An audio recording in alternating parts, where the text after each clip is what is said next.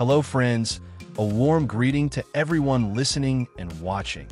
Welcome to Infinity Info Universe. Have you ever wondered if there could be a place in our vast world where no animal can go, no bird can fly, and no fish can swim? The thought itself is quite surprising, but you will be even more astonished to learn that such a place really exists where no living creature can pass. This mysterious line is called the Wallace Line, and it runs between two beautiful Indonesian islands, Bali and Lombok. What's fascinating is that this line is invisible on any map, radar, or physical barrier. It's a natural boundary that separates two different worlds.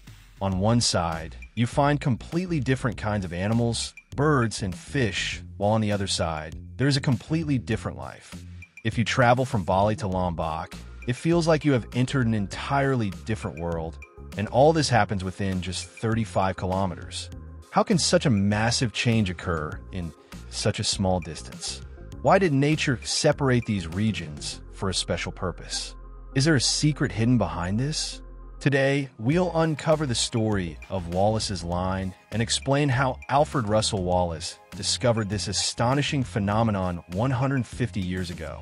So, get ready for an exciting journey where the secrets of nature will leave you astonished. This story belongs to Alfred Russel Wallace, the true discoverer of this phenomenon. He was born in England in 1823. Wallace's childhood wasn't ordinary. His father was a map maker, but his income was so low that he couldn't afford a proper education for his son. Due to financial difficulties, Alfred left school and decided to travel the world with his father. During these travels, he observed the world's various regions, their climates, wildlife, and geography, documenting these observations in a small diary. This habit would later make him famous worldwide.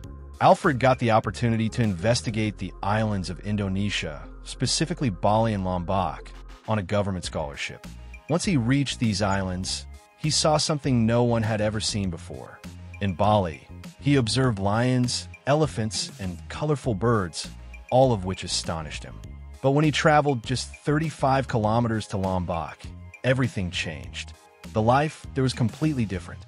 There were no lions or elephants, and the birds were completely different. Instead, he saw animals like kangaroos, koalas, and the Komodo dragon. Wallace noticed a huge difference not just in the animals, but also in the environment. This wasn't a minor observation. The transformation between these two islands was drastic. The question was, why did this happen? How could the world around him change so dramatically in such a small distance? Alfred and his companions tried to understand this difference, but the reality was far beyond their imagination. Alfred's moment of awe came when he sat on the shores of Lombok, looking out at the calm waters of the ocean. That's when he noticed something strange. The fish in the ocean would stop at a certain point and turn back. No visible barriers or walls were stopping them, yet something invisible seemed to restrict their movement. Alfred couldn't understand why this was happening. The waters looked the same, and there was no visible wall, but the fish seemed to be halted by some hidden force. This observation made him even more curious. He decided not to leave until he had figured out the mystery of this invisible line. He prepared a small boat and started closely observing the waters and the fish. He noted that these fish never crossed into each other's territories, and when caught and released beyond the line, they exhibited a strange condition and even died. This made Wallace realize that this wasn't just an earthly boundary, but one that existed underwater as well. This mysterious line was a remarkable secret of nature. Alfred's discovery wasn't just an observation. It was the beginning of uncovering a whole new chapter in understanding nature's wonders. Later, Wallace realized that millions of years ago, all the continents were once connected. Due to the movements of tectonic plates, the continents broke apart and drifted to their current positions. Australia and Asia, for example, were once much closer, but the movement of the plates separated them. The existence of Indonesia's islands came as a result of this movement. As these islands formed, the ocean created natural barriers that limited the migration of animals and birds. Wallace observed that the animals found in Bali, such as lions and elephants, were related to the jungles of Asia.